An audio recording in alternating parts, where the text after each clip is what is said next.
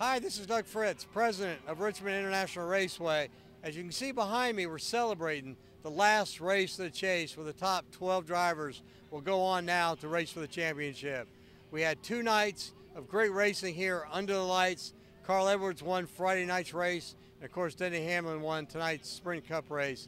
But I want to thank you, the fans, for coming out tonight and for those that came out last night, because everything we do is for you, the race fans, the shows we put on, the events here at Richmond International Raceway. I want to thank you for the tremendous support and everything you've done for us here at Richmond International Raceway to make our jobs more fun and enjoyable, and doing everything we can to give you the best guest experience here at Richmond International Raceway.